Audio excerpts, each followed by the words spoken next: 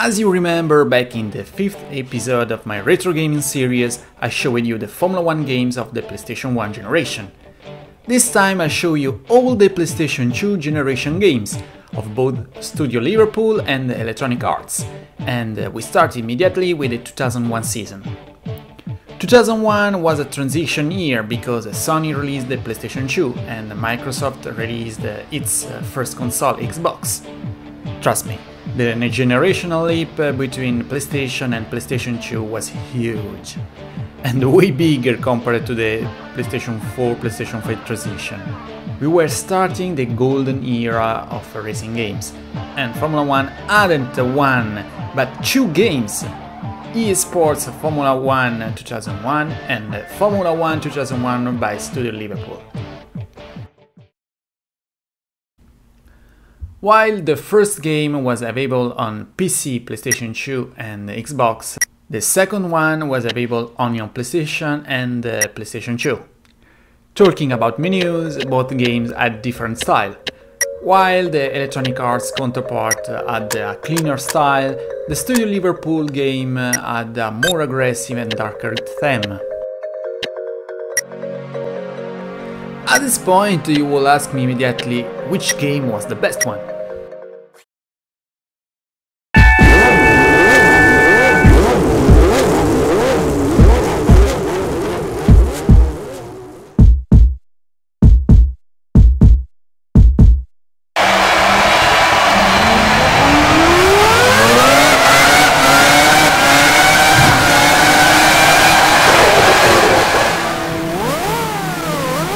Light 1 is lit! Only one light to go! Go, go,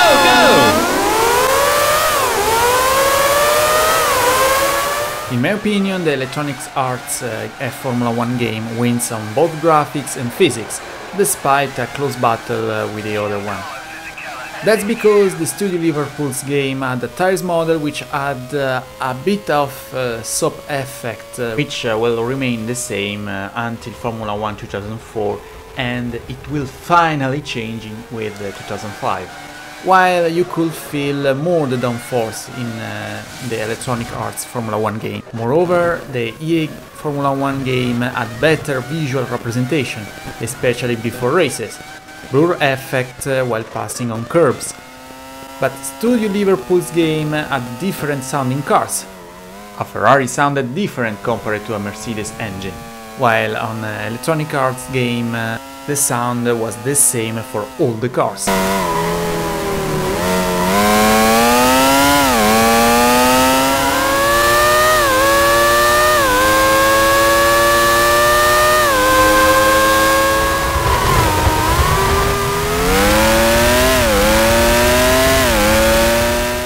But we must admit the EA Formula 1 game had a realistic cockpit sound and an exterior sound.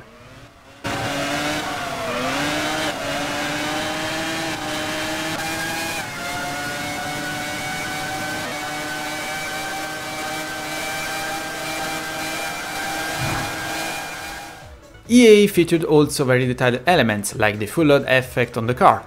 If your car had less fuel, it was faster. Instead, Formula 1 2001 introduced a totally new feature, the spectator mode, with the possibility to decide the starting position of every driver.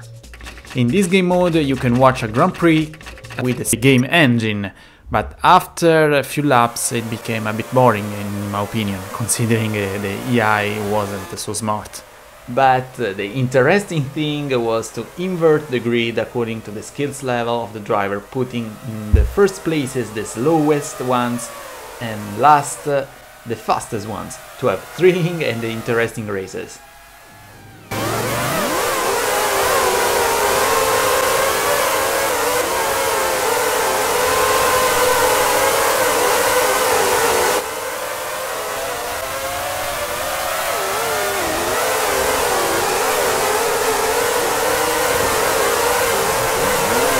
Like the PlayStation 1 generation, also the PlayStation 2 generation had two game modes, arcade and a more simulative one. But unlike the PlayStation 1 version, there weren't big changes in terms of physics. The arcade one of both games gave you the possibility to race immediately, while in the more simulative one you could do all the weekend sessions and set up your car, while in the Electronic Arts game it just deactivates both ABS and traction control. Talking about car setup, both games had a decent variety of settings which had a real effect on the car's behavior.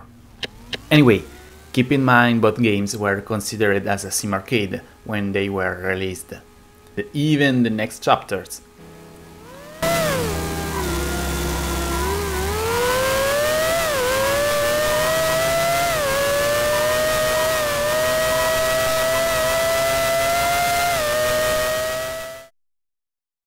After the 2001 season, we passed the 2002 season, with both Studio Liverpool and Electronic Arts, which made a refined version of both games. Both games were the 2001 game with slightly better graphics and updated themes and drivers.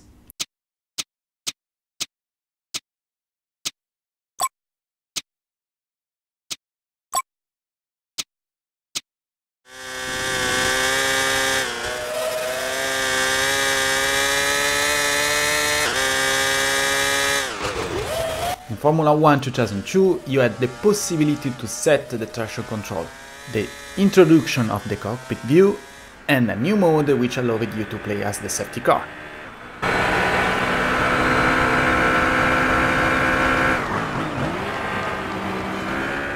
EA Sports Formula 1 2002 introduces new game modes like the Team Duel, where you have to beat your teammate, and new challenges, present already in 2001 version.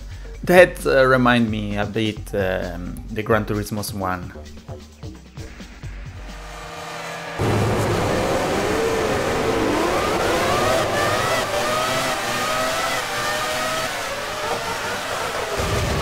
You've hit Colbert.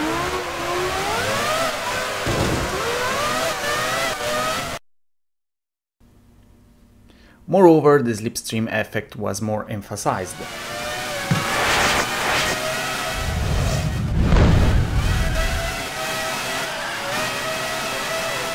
Both games featured interactive pit stops, but the innovation stopped there.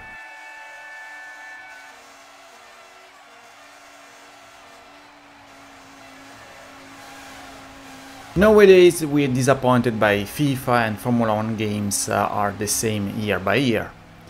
Well, back in early 2000s we were starting the same situation. It's hard to get better, but both game developers did a good job in the graphics part. But in my opinion they could improve way more the physics part at least, especially the Studio Liverpool's one. In 2002 I had 11 years old and I still remember I hated the tires model in Formula 1 2002. It feels like you're driving with plastic tires.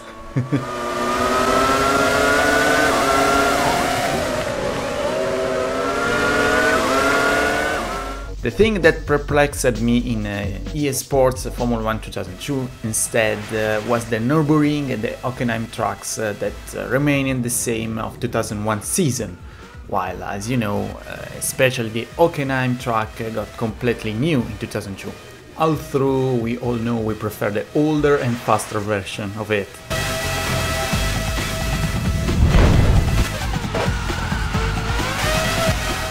Crowd is on the edge of its seats as the lights go on. 5 sets of lights any moment now, and it's go! Everybody away and rushing down towards that right-hander. Huge crowd, huge roar. We're racing at Hockenheim. Between the two games, the Studio Liverpool's one was the one which got most of changes. I feel like Electronic Arts got a bit lazy this time. He's lost control, he's off. Jensen Button has gone off the track. Jarno Trulli retires from this Grand Prix. EA Sports, it's in the game. In 2003, Sony, which was the owner of Studio Liverpool, managed to kill Electronic Arts by buying a multi-year exclusive licensing contract with the Formula 1 administration. Electronic Arts, as you know, is a financial expert, and despite that lack of licensing for the 2003 Formula 1 season, decided to create a game which included 4 championships years from 1999 to 2002. That game was Formula 1 Challenge 9902. Available on PlayStation 2, Xbox and computer, it had an unexpected success, thanks to mods, which managed to keep it alive even after several years. Formula 1 Challenge 9902 was a new game, better graphics and more realistic physics. It was a huge step up compared to EA Sports Formula 1 2002. Just watch at how realistic our car spins.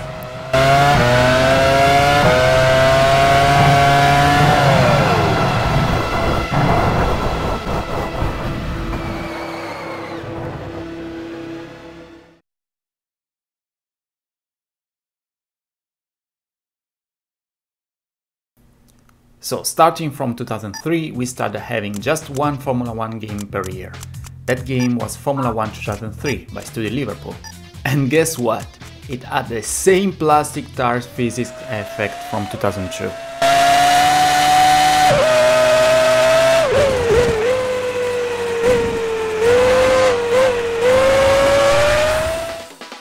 Get ready! Go!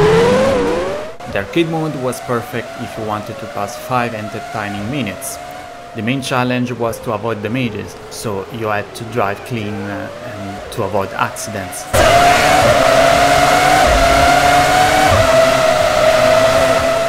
But if we exclude the HUD and the drivers from 2003, it was exactly the same game of the previous year, with slightly better graphics. Even the car setup screen was the same from 2002. Montreal, and what a beautiful spectacle this racetrack is, and we're going to be green flag racing any moment now. Off, and we're away, and the front 2 rows attack as we go down towards that very tight left-hander. In my opinion, the lack of contenders on Formula 1 games made Studio Liverpool a bit lazy, exactly as Electronic Arts. And they've touched! It looks as though he's just given the car ahead a little kiss as he tried to overtake. Yes, a slight lapse in concentration is all it takes, and that could have so easily ended both their races.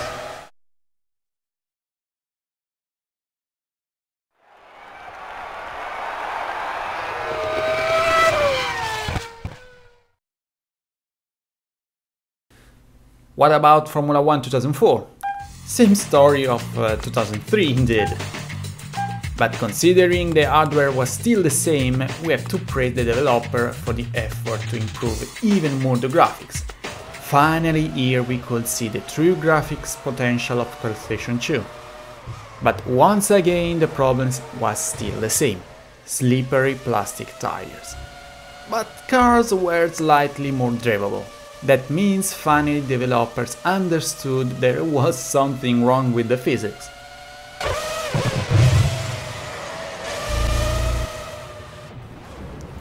Like the previous game of the series, even the 2004 version features the spectator mode option, but this time it missed the television spotcaster.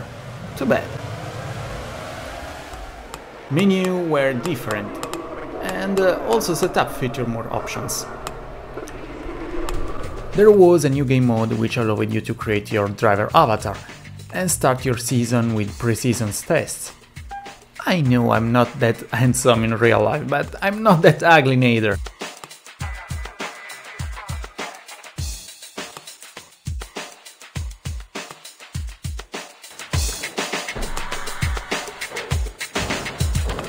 Anyway, to be short, this Formula 1 2004 was a little better than Formula 1 2003, but it needed something more on the physics part to make it the definitive Formula 1 on PlayStation 2. And finally it happened with Formula 1 2005. Formula 1 2005 was a total brand new game. New game engine, new graphics, new physics. Yeah, there was a bit of pop-up on the far objects, but overall the graphics were a great step up. It doesn't have the same graphics of Gran Turismo 4 or Enthusia, but this game was really beautiful on PlayStation 2. But the best improvement was the tires model. Now the soap effect was completely removed, and cars felt grippy for a better driving pleasure. Moreover, tires feature also temperature and a better wearing system. The EI was better and now uses the slipstream to overtake. Formula 1 2005 featured also historic Formula 1 cars, with way different handling compared to the modern ones.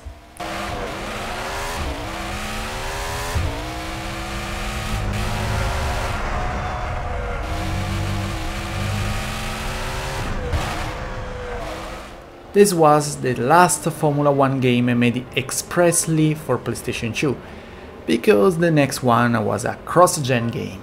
He's in for his first pit stop on lap number.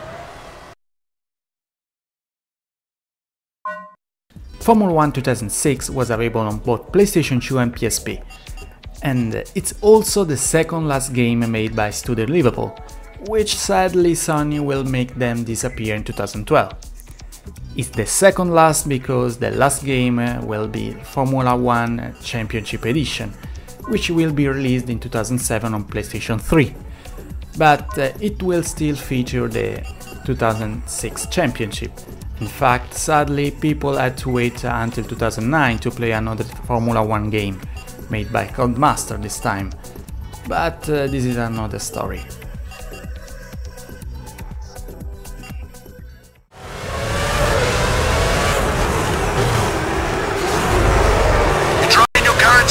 Talking about physics, it was basically the same game as Formula 1 2005, but graphics were slightly better.